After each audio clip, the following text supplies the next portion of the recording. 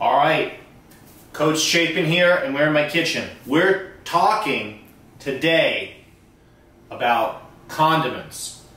I know a lot of people, we're talking a lot about food, and everyone has different taste buds and different palates and different things they like. I'm going to give you some low-calorie or no-calorie condiments that can change kind of the flavor of your meal. And we're going to pick a couple that maybe you've heard of and maybe you're not. Like if you look at, ketchup and barbecue sauce, what draws us to them is predominantly sugar. So we're trying to stay away from those. But if you look at the back, you can see some things. And I'm going to give you a little highlight reel of what I keep in my house. And we'll go from there. All right. One you might not think of, soy sauce. I love to use this to marinate meats, and you can put it on, food before or after you cook it, and I really like it. This is the gluten-free option, so if you have a gluten allergy, make sure that you look for this one. This big bottle was like $6, and the little bottle was $4, so I went with the big one. Mustard. There's all different kinds. This is yellow mustard. This is spicy mustard. You can get, Dijon mustards. It's just personal preference. Me personally, love yellow mustard, and I'll put it on all different, especially red meats. Really like it. Salt, right? We can put this on vegetables. We can put this on meat. This is one that we're going to cover more in another video of spices, but I like to throw this one in here because salt gets kind of a bad rep and people think it's bad for them, but it's a necessary thing, and especially in the summer, adding a little salt can help just our hydration levels and help just feel a lot better.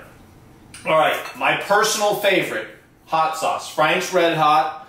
This is my go-to. There's about 15 different kinds of hot sauce in my refrigerator.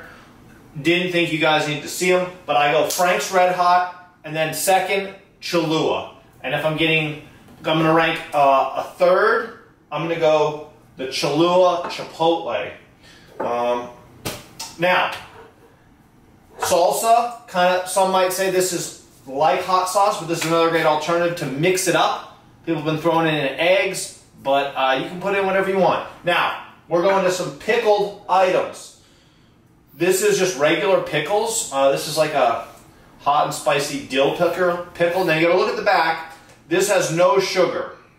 Some of the pickles that you'll find will have sugar, or they'll say no sugar added, but it already has sugar in there.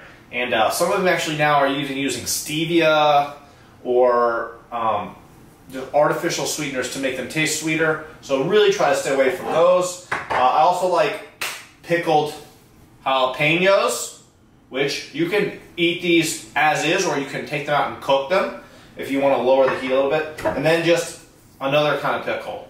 And I try to keep all these, if you notice, these are all unopened, so this is all backup for me, so I keep a lot of them in here. So I always have the ability to kind of change the flavor and texture of the food. Now, if you're really going all out, you could make all of this yourself and lower the price point even more, but most of this stuff is fairly inexpensive, and you can keep it in your house and just use it and experiment with it. Like no one said that you can't use mustard and hot sauce together, or you take some soy sauce and mix it up with some salsa, right?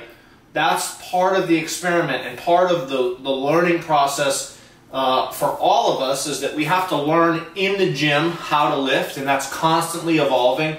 And we have to, outside the gym, adopt new kind of lifestyle habits, and this is part of that. So if you're not comfortable trying all these new flavors, and this is kind of a commitment to you,